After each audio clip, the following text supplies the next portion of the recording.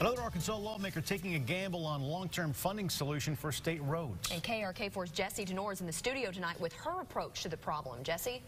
Yeah, Ashley and Bob. So Representative Julie Mayberry filed legislation Wednesday that would eliminate the income tax deduction on gambling losses and then give those savings to the Highway Department. According to the Department of Finance and Administration, the total amount of gambling deductions for tax year 2017 was nearly $245 million. So repealing the deduction would give the state about an extra $10 million in revenue, and that Mayberry believes should go to highways. She says other lawmakers also didn't realize Arkansans could deduct gambling losses. Mayberry credits the campaign for the casino amendment voters passed in November with the idea. So thank you, casino amendments.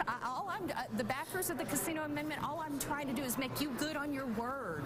This is what you told voters. This is one of the reasons why voters wanted to pass this, is because they thought the highways were going to be improved. So let's do it. Mayberry notes the amount of money the Highway Department would get from this legislation would only increase as the state continues to expand casino gaming. And it would also apply to other gambling like the Arkansas Scholarship Lottery. Back to you. All right.